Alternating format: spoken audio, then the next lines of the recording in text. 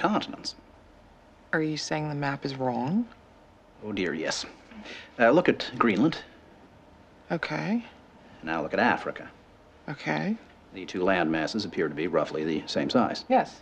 Would it blow your mind if I told you that Africa is in reality 14 times larger? Yes?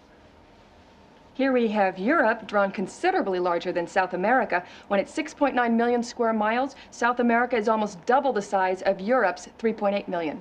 Alaska appears 3 times as large as Mexico, when Mexico is larger by 0.1 million square miles. Germany appears in the middle of the map when it's in the northernmost quarter of the Earth. Wait. Relative size is one thing, but you're telling me that Germany isn't where we think it is? Nothing's where you think it is. Where is it? I'm glad you asked. The Peters projection. It has fidelity of axis. Fidelity of position.